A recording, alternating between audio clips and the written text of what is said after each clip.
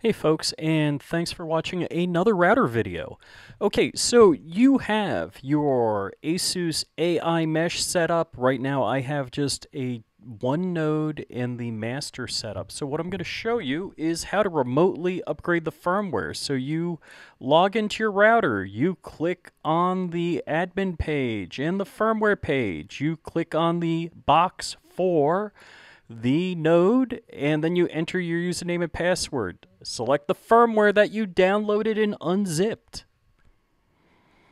And click OK. I'm going to speed up the upload and the settings portions so you do not have to wait like I did.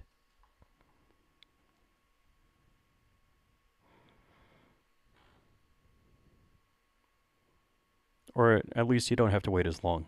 And watch that progress bar go. It's only going at 20x speed, so by the way, I did this while VPNing into my network remotely. So I am not even there. So it's like double remote. Not only am I remotely updating the node remotely, but I'm remote.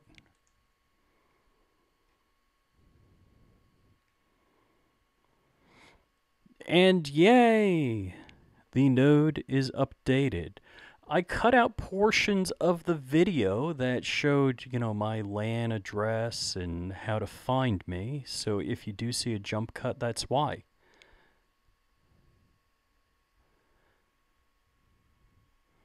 Yeah, see, notice how we just clicked the node and showed you that, and we're going back to the admin page. Okay, all right, so our node has been updated. We're going to update the main router. And same thing, we're selecting the software, we're clicking upload, it's applying settings, and I'm doing this at 20x speed. Can I quickly thank my patrons? So if you want to be a patron of my site, you can go to flyingrich.com. You can see all of my links to my patron page, my Patreon page, and my patrons I need to thank. And you can see the podcast that I do. So the Mini PC show, Tilts, that's the Linux Link Tech show. That's the longest running Linux podcast on the planet Earth. And also the Makers, which I don't do a whole lot, but that's on podnets.com. And I didn't get to thank my patrons yet. All right, so we've uploaded. I just click and check for the heck of it. No real need to do that. If you look under the reboot there, it says what firmware we're running. So that is the actual firmware. I'm just clicking check for the heck of it, and it did say I have to do a reboot, so I will be clicking the reboot button, mashing that reboot button, like you guys should be mashing the thumbs up button, love in this video, and subscribing, because I have less than 1,000 subscribers and less than the 4,000 hours of viewership in the last year to get any ad revenue. There I do it. I click the reboot.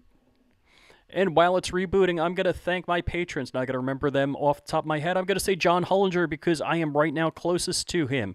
Andy Meows, who's my first Patreon patron.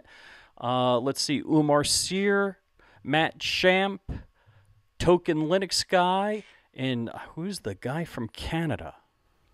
Ian Fox, that's it. It's Ian Fox. I remembered who it was. Really, I paused and I looked it up, so I'm not that good.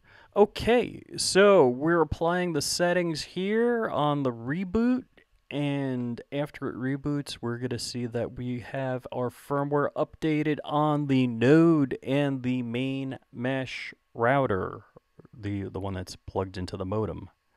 We're logging in again because I just clicked sign in. Yep, there it is. Okay, so we can see the attic mesh router, and it just took a few moments for it to come up with node clients on the firmware page.